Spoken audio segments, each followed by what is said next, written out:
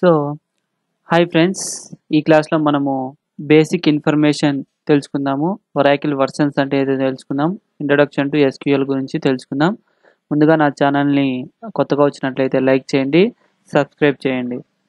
So బేసిక్గా introduction, SQL introduction ఎందుకు చేయాలంటే, సపోజ్ అసలు ఎస్క్యూఎల్ ఎందుకు నేర్చుకోవాలా, వై నాట్ అదర్ లాంగ్వేజెస్ ఉన్నాయి కదా. ఇప్పుడు డేటాబేస్కి సంబంధించి MySQL ఉంది, తర్వాత DB2 ఉంది, నెక్స్ట్ ఇంకా SQL లైట్ ఉంది.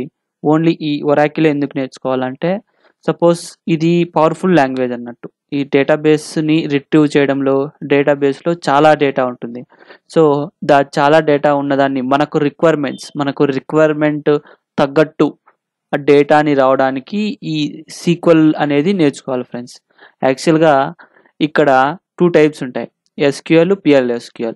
సో డైనమిక్ SQL కూడా ఉంటుంది. సో అది వచ్చి అడ్వాన్స్డ్. బేసిక్గా దీనికి డిఫరెన్స్ ఏంటంటే, PLSQLకి డైనమిక్ SQLకి డిఫరెన్స్ ఏంటంటే, సో PLSQLలో మనము DML కమాండ్స్ తోనే రన్ చేసుకోగలము. ఈ మనం కానీ DDL కమాండ్స్ రన్ చేయాలంటే అది పాసిబుల్ కాదు. అది పాసిబుల్ అవ్వాలంటే మనము డైనమిక్ SQLని యూజ్ చేస్తాం. అది ముందు వీడియోస్ పెడతాను, దాంట్లో ఉంటుందండి matter. So there are mainly 2 different type of database languages in Oracle. There are SQL and PLSQL and dynamic SQL. SQL stand for structure query language and PLSQL stand for procedure language extension of SQL. So SQL ఎట్లుంటుందంటే, question to answer. So question వేస్తే దానికి query రాసి output తీసుకొస్తాం, అలా ఉంటుంది. PLSQL ఏంటంటే ఒక కొంచెం ప్రోగ్రామింగ్ టైపు రాయాలంటే, సో PLSQLలో మళ్ళీ SQL ఉంటుంది, కానీ SQLలో PLSQL ఉండదు, అలా అన్నట్టు. మళ్ళీ PLSQLలో డైనమిక్ SQL కూడా ఉంటుంది. PLSQLలో SQL ఉంటుంది ప్లస్ డైనమిక్ SQL కూడా ఉంటుంది. అలా ముందు ప్రోగ్రామ్స్ రాస్తాం, అందులో క్లారిటీ వస్తుంది. So Oracle is a relational database product which is used to store the data permanently in secondary storage devices. If you want to operate Oracle, then we are using the following languages.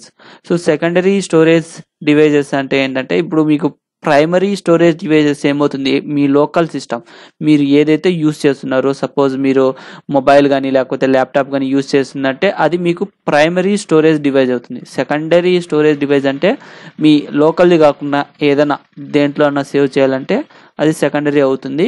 మనం ఒక డేటాని secondary storage డివైజ్లో store చేయడానికి ఈ 2 languages అనేటివి use అవుతాయి, SQL and PLSQL. మీరు SQL నేర్చుకుంటేనే PLSQL మీకు అర్థమవుతుంది. So SQL is a non procedure language అంటే ఇది చెప్పాను కదా. తర్వాత క్వశ్చన్ టు ఆన్సర్ వస్తుంది, మనం క్వశ్చన్ వేస్తే ఆన్సర్ వస్తుంది. అంటే దీనికి ముందు వెనక ఏమి పెద్ద ప్రోగ్రామ్స్ రాయనక్కర్లేదు. కానీ PLSQL is a procedural language, అంటే కొంచెం ప్రోగ్రామింగ్ అనేది ఉంటుంది, అది కూడా చాలా ఈజీగానే ఉంటుంది, అది నేర్చుకుందరు. కానీ so all organisations store same type of data. అంటే ఇప్పుడు డేటా అంటే ఏం తెలుసుకుందాం. డేటా అంటే it is a collection of రా facts.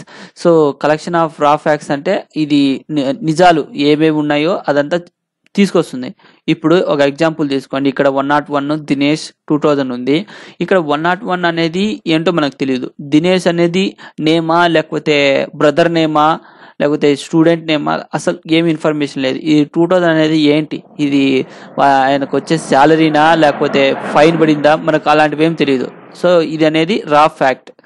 In above example there is no meaningful data, such data is known as రా ఫ్యాక్ట్, అంతే. నెక్స్ట్ ఇన్ఫర్మేషన్ ఎలా ఉంటుందంటే, సో ఆ డేటాకి, ఆ రా ఫ్యాక్ట్కి ఒక డెఫినేషన్ అనేది ఉంటుంది. ఒక డెఫినేషన్ అంటే ఏంటంటే, ఈ 101 అనేది ఏంటో మనకు క్లారిటీ వస్తుంది. సో ఇక్కడ ఇచ్చాను ఒక ఎగ్జాంపుల్ ఉంది చూడండి. It is a collection of meaningful data are procedural data. So example employee ID, ఈ నేమ్, సాలరీ. సో ఇందాక డేటాలో మనకు అంత క్లారిటీ లేదు, ఇక్కడ ఇన్ఫర్మేషన్లో క్లారిటీ ఉంది. ఈ ఎంప్లాయీ ఐడి 101, 102, ఈ నేమ్ అండ్ సాలరీ అని. సో ఇది ఇన్ఫర్మేషన్. సో ఇన్ ఒరాకిల్ అంతా ఈ ఇన్ఫర్మేషన్ని బేస్ చేసుకొని టేబుల్స్ కానీ, ఇంకా వ్యూస్ కానీ, తర్వాత సినానిమ్స్ కానీ క్రియేట్ అవుతాయి. In our example, there is meaningful data which is in table format which consists of three different fields. So three different fields. Okay, next, data store. It is a place where we can store the data or information. So మనము ముందు ఎలా డేటాని store చేస్తున్నాం అంటే మనం ఇప్పుడు కూడా మనం బుక్స్ పేపర్స్లో డేటాని స్టోర్ చేసుకుంటున్నాం. నెక్స్ట్ ఫ్లాట్ ఫైల్లో స్టోర్ చేసుకుంటాం. నెక్స్ట్ డేటాబేస్లో స్టోర్ చేసుకుంటున్నాం. నెక్స్ట్ బుక్స్ పేపర్స్లో డేటాని స్టోర్ చేసుకుంటే ఏమవుతుందంటే అంత సేఫ్ కాదు. సపోజ్ ఇప్పుడు మీరు ఒక కిరాణా కొట్టు పెట్టుకున్నారు అనుకోండి, ఆ రోజు మీకు ఎంత లాభం వచ్చిందో ఒక బుక్లో రాసి పెట్టుకుంటున్నారు. అది మీ వర్కర్స్ వాళ్ళు చూసేసరికి ఓహో మా సేట్ ఇంత సంపాదిస్తున్నారు కదా, మనకు శాలరీ ఎక్కువ కావాలని అడుగుదాం అనే అట్లా వస్తుంది. అంటే సెక్యూర్ కాదు, అంటే వాళ్ళు తీసుకుంటారు. అదేవిధంగా ఆ పేపర్ చినిగిపోయే అవకాశం ఉంది, బుక్ పోయే అవకాశం ఉంది, కాబట్టి అది అంత సెక్యూర్ కాదు. సో నెక్స్ట్ ఫ్లాట్ ఫైల్స్కి వద్దాం. సో ఫ్లాట్ ఫైల్ మనము కంప్యూటర్లో సేవ్ చేసుకోవచ్చు. సో ఫ్లాట్ ఫైల్ ఏంటంటే అది కూడా మనము డిలీట్ చేస్తే డిలీట్ అయిపోతుంది, తర్వాత దాన్ని మానిటర్ చేయలేము. ఎవరైనా ఏదైనా మోడిఫికేషన్ చేస్తే దాన్ని ఎవరు లాస్ట్ మోడిఫికేషన్ చేసినారో అలాంటి కొన్ని సెక్యూరిటీ ఫీచర్స్ కూడా మనం చేసుకోలేము. కానీ డేటాబేస్లో అలా కాదు. మనము డేటాబేస్లో మనం మానిటర్ చేసుకోవచ్చు, తర్వాత సెక్యూరిటీ అనేది హైగా ఉంటుంది, తర్వాత అక్యురేట్గా కూడా ఉంటుంది. సో ఇది basic information. So next Oracle versions చూద్దాం. ఒరాకిల్ వర్షన్స్ ఫస్ట్ వర్షన్ వచ్చి వీళ్ళు స్టార్ట్ చేయడంతోనే ఒరాకిల్ 2.0తో స్టార్ట్ చేశారు. So 1979లో first public release. So ఈ ఫస్ట్ పబ్లిక్ రిలీజ్లో వీళ్ళు జాయిన్స్ మాత్రమే ఇంట్రడ్యూస్ చేశాడు. జాయిన్స్ అంటే ఏంటంటే మామూలుగా టూ టేబుల్స్లో ఉన్న డేటాని ఒక అవుట్పుట్లో తీసుకురావడాన్ని జాయిన్స్ అంటారు. సో అలా నెక్స్ట్ ఫర్దర్గా 1983లో ఇది అంతగా ఇంకా ఫ్యూచర్స్ ఎక్కువ లేవని చెప్పి మళ్ళా ఒరాకిల్ కోడ్ని మళ్ళీ రీరిటర్న్ రాశారు సి ప్రోగ్రామ్లో. అక్కడ commit and roll back కమాండ్స్ని execute చేశారు, అంటే ఇంట్రడ్యూస్ చేశారు. So commit and roll back అంటే సపోజ్ మీరు తప్పి ఏదైనా ఒక రికార్డ్ని డిలీట్ చేసినా ఇన్సర్ట్ చేసినా దాన్ని మళ్ళీ అండూ చేసుకోవచ్చు అంటే బ్యాక్ తీసుకురావచ్చు. అలా కమాండ్స్ అవన్నీ మనము SQL కమాండ్స్లో నేర్చుకుందాం బాగా.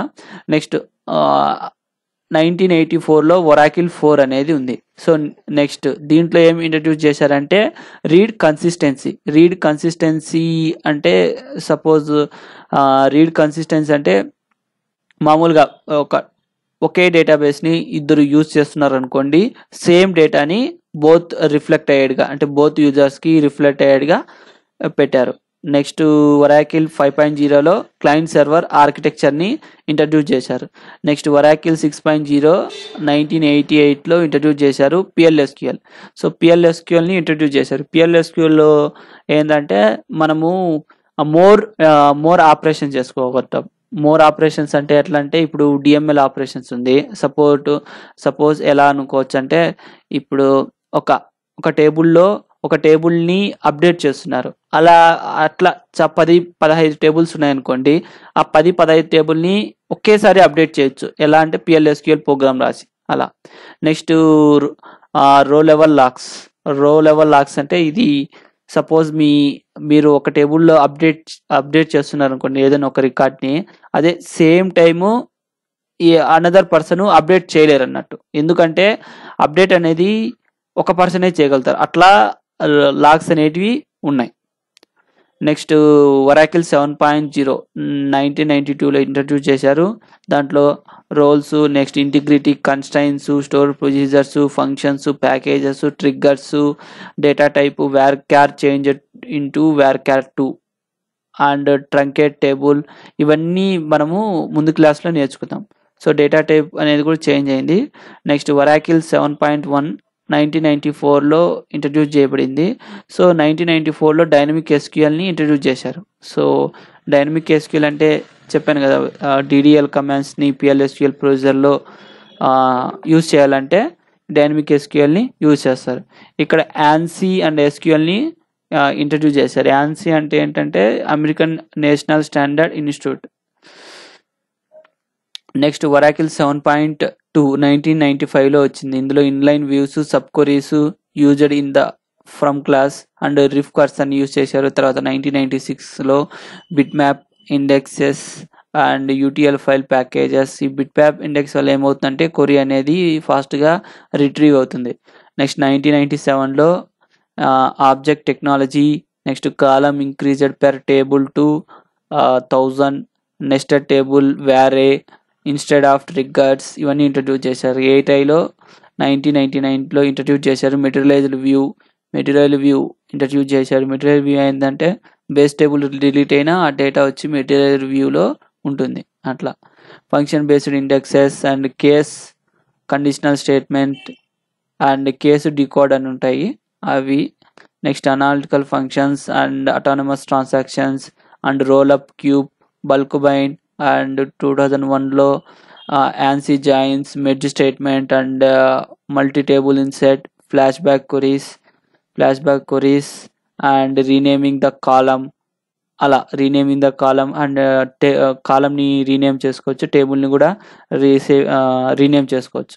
నెక్స్ట్ వరాకిల్ 10Gలో ఏంటంటే రీసైకిల్ బిన్ అంటే మనకు తెలిసిందే, మనం ఏదైనా ఏదైనా డిలీట్ చేసినా అది రీసైకిల్ బిన్లో ఉంటుంది. ఆ రీసైకిల్ బిన్ నుండి మళ్ళీ కావాలంటే తెచ్చుకోవచ్చు. Flash back table. Next flash back table కూడా సేమ్, ఒక టేబుల్ని డ్రాప్ చేసినా ఆ టేబుల్ మళ్ళీ మనకు కావాలంటే ఆ రీసైకిల్ బిన్ నుండి మళ్ళీ తీసుకోవచ్చు. దానికి కొరీ ఉంటుంది, కొరీ రాసి మనం తెచ్చుకోవచ్చు. Indexes of classes and regular expressions and వరాకిల్ 11Gలో 2007లో introduce చేశారు. ఇందులో introduction to continue statement in PLSQL loops కాన్సెప్ట్ని ఇంట్రడ్యూస్ చేశారు. రీడ్ ఓన్లీ టేబుల్ అంటే మనం ఏం ఆపరేషన్స్ చేసుకోలేం. Next virtual columns and pivot functions ఏం చేస్తుందంటే రోస్ని కాలం లెక్క కన్వర్ట్ చేస్తుంది. Next compound triggers and disable classes used in the trigger specifications and sequences used in PLSQL without using dual table. So ఇవన్నీ కాన్సెప్ట్ని ఒక్కొక్క వర్షన్లో ఇంట్రడ్యూస్ చేశారు. సో మనము ఇప్పుడు ఫస్ట్ SQL అంటే ఏందో నేర్చుకుందాం. SQL అంటే బేసిక్గా మీకు తెలిసిందే, structure query language. It is a non procedural language which is used to operate all relational database product. అంతే, సేమ్ మనము రిలేషనల్ డేటాబేస్ ప్రొడక్ట్స్ అంటే ఇప్పుడు ఒక టేబుల్ ఉంది, ఆ టేబుల్లో మీకు కావాల్సిన డేటాని మీకు డేటాబేస్ని అడిగి తెచ్చుకోవడాన్నే SQL అంటారు ఒక మాటలో చెప్పాలంటే. అది ఎలా అంటే ఒక టేబుల్లో 100 రోస్ ఉన్నాయి, 100 రోస్ ఉన్నాయి, నాకు ఫస్ట్ 10 రోస్లో ఏముందో డేటా చూపి నాకు అని అడిగితే అది చూపిస్తుంది. అలా మనం క్వరీస్ రాస్తాం, అందుకు మనం SQL నేర్చుకోవాలి. ఇన్ 1970లో EF కార్డ్ ఈయనే ఫాదర్ ఆఫ్ SQL అంటారు. ఈయనే SQLని ఒరాకిల్ని ఇంట్రడ్యూస్ చేసింది. So EF card introduced the relational data model and also TSL alpha language. అంటే ఈ ఒరాకిల్కి ముందు ఫస్ట్ ఈ లాంగ్వేజ్ ఉంది. IBM కంపెనీ ఏం చేసిందంటే దీన్ని మోడిఫై చేసింది. ఏ విధంగా మోడిఫై చేసిందంటే DSL alpha language into స్క్వేర్గా convert చేసింది. ఆ స్క్వేర్ కాస్త సీక్వెల్ అయింది, ఆ సీక్వెల్ కాస్త ఇప్పుడు SQL అయింది. సో ఇది ఇంట్రడక్షన్. నెక్స్ట్ ఈ SQL ఎలా వర్క్ చేస్తుందో ఒక బేసిక్గా తెలుసుకుందాం. ఇది ఒక user example structure query language. So ఇది ఒరాకిల్ డేటాబేస్, ఇది డేటాబేస్ అనుకోండి. ఈ డేటాబేస్కి డేటా అనేది ఎలా వస్తుందంటే ఏదైనా అప్స్ట్రీమ్స్, ఒకవేళ ఏదైనా ఒక మొబైల్ యాప్ యూజ్ చేయడం వల్ల, లేకపోతే ఒక సైట్ యూజ్ చేయడం వల్ల, ఒక ఇన్సర్ట్ చేయడం వల్ల. సపోజ్ మీరు ఒక ఫేస్బుక్ ఉంది, ఫేస్బుక్లో మీరు యూజర్ ఐడి పాస్వర్డ్ పెట్టారు, తర్వాత యూజర్ ఐడి ఒక కొత్త యూజర్ క్రియేట్ అయింది కదా, సో మీకు కావాల్సిన డీటెయిల్స్ అన్ని ఇందులో స్టోర్ అయ్యి ఉంటాయి అన్నట్టు. బ్యాక్ ఎండ్గా సమ్ APS వర్క్ అయ్యి ఇందులో డేటా అనేది వర్క్ అయింది. సో మనం క్వరీస్ రాసి ఈరోజు ఎంతమంది క్రియేట్ చేసుకున్నారు ఫేస్బుక్ని అనే ఒక కమాండ్ రాసి మనము చూడొచ్చు అన్నట్టు. అలా వర్క్ అవుతుంది. ఈ users example SQL plus tool and towed, SQL developer, SQL navigator. So ఇవన్నీ ఏంటంటే టూల్స్ అన్నట్టు. సో SQL టూల్స్ అంటే ఒక డేటాబేస్ని మనము యాక్సెస్ చేయడానికి మనకు ఒక టూల్ కావాలి. So SQL plus tool and ఇది డిఫాల్ట్గా మనము ఎస్క్యూఎల్ ఒరాకిల్ 11G కానీ 12G కానీ సిస్టమ్లో ఇన్స్టాల్ చేస్తే డిఫాల్ట్గా వస్తుంది. ఈ టోడ్ అనేది మనము సపరేట్గా డౌన్లోడ్ చేసుకోవాలా. ఈ ఎస్క్యూఎల్ డెవలపర్ కూడా సేమ్ మనము ఎక్స్టర్నల్గా డౌన్లోడ్ చేసుకోవాలా. SQL navigator also same. ఈ 3 మనము ఎక్స్టర్నల్గా డౌన్లోడ్ చేసుకోవచ్చు. సేమ్ పర్ఫార్మెన్స్ అనేది ఒకే విధంగా ఉంటుంది. కాకపోతే ఏంటంటే టోడ్లో ఎక్కువ ఆప్షన్స్ ఉంటాయి. బేసిక్గా అన్ని ఆర్గనైజేషన్స్ ఎస్క్యూఎల్ డెవలపర్ని యూజ్ చేస్తాయి. సో ఈ ఎస్క్యూఎల్ డెవలపర్ని యూజ్ చేసి ఇక్కడ ఏం చేస్తాము, load data, modify data, delete data, retrieve data. So ఈ ఎస్క్యూఎల్ డెవలపర్లో మనం ఒక డేటాబేస్లో ఉన్న డేటాని మనం లోడ్ చేయొచ్చు, మోడిఫై చేయొచ్చు, డిలీట్ చేయొచ్చు, తీసుకోవచ్చు, మళ్ళా ఇంకో టేబుల్లో ఇన్సర్ట్ చేయొచ్చు. ఇది అండి. నా క్లాస్ నచ్చినట్లయితే లైక్ చేయండి, సబ్స్క్రైబ్ చేయండి. నెక్స్ట్ క్లాస్లో మీట్ అవుదాం.